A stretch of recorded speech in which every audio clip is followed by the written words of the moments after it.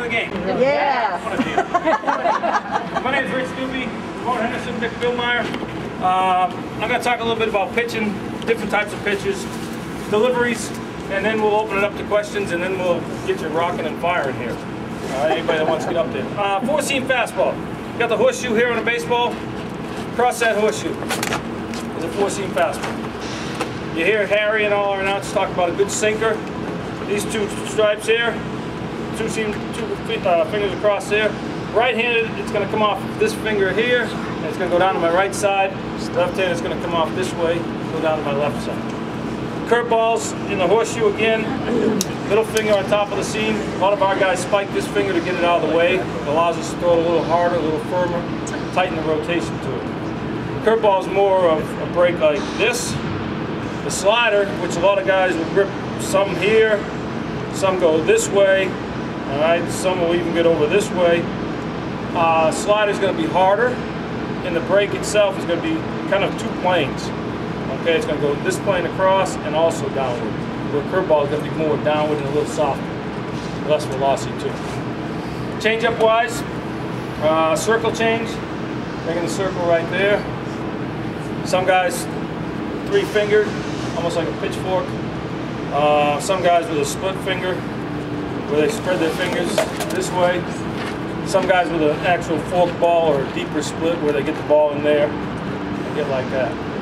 Freddie Garcia, I told the other ladies, Freddie Garcia was here last year. Freddie's one guy, and most guys that learn to throw the split, they take a softball and they start stretching their fingers. And Freddie could get a softball right in the center of the softball. Wow. He could get his fingers like that. A lot of good did in. But it did it one time before he got hurt. You know, unfortunately, Freddie was hurt last year. It wasn't the real Freddie Garcia we'd hoped to see.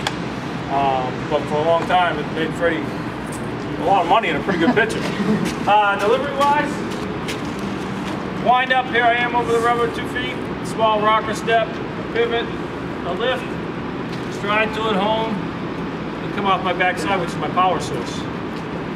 Stride straight to it home, knee, hip, shoulder, right in line with my target. My head stays nice and still inside my front shoulder, okay?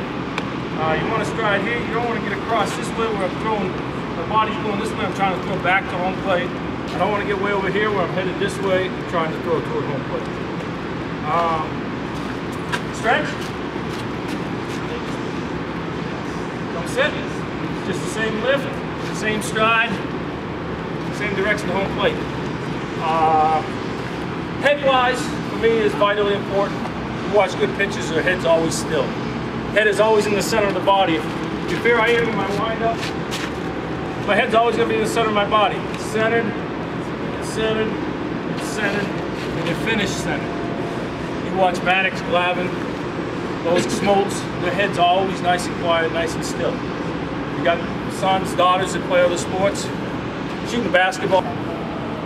Taller pitches, to a degree if they can stay upright, but guys that get 6'6" and above have a tough time controlling the body. They're so lanky that it's tough for them to keep all the pieces together. But yeah, if you can be as tall a person as possible, they can stay tall and create that angle. Chris Young with San Diego, but he's a high fastball guy that only throws 88 to 90, but guys don't get real good swings at it because it comes out of nowhere and is on top of us. Yes, anything? What about blisters? What about? How do you prevent from getting the blisters on the pitchers? Well, hopefully you build enough callus in throwing. But some guys, nails are vitally important. That's one thing. Guys cut their nails too short. They cut them real short, and they get a lot of pressure and a lot of heat underneath there, right in the corner, and that's how they get the blisters. Myers had one a couple starts ago.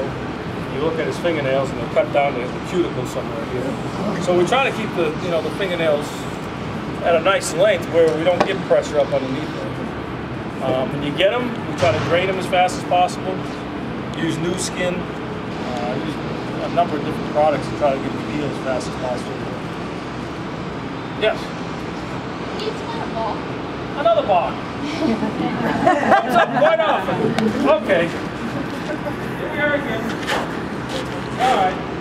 The rule says there's a number of different types of balks, okay?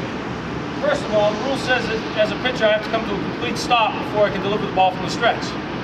So if I'm here with my hands still moving, and pitch, that's a balk. My hands have to come stop somewhere, supposedly for a full stop or a second. Come set, now I can pitch.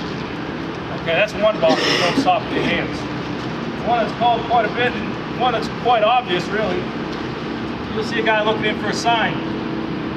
And he might shake, and then he goes, yeah, and he starts up, and he comes back down.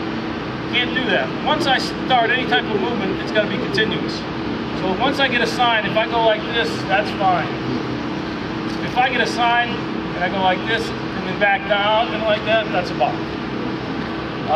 Right-handed wise, the rule book says I have to gain distance and direction with my front foot to throw into first base. My front foot has to clear where my heel comes set. I cannot go like this and throw it first because I've gained no distance to first base. I have to be able to make a step toward first, over that line like that, toward first base with direction and distance. I can't come like this, go here and throw because I'm not stepping toward first base. So that'd be an obvious one. Left-handed one is the toughest one because there's an imaginary. For whatever reason, I don't know why we just don't put a white line down on the mound.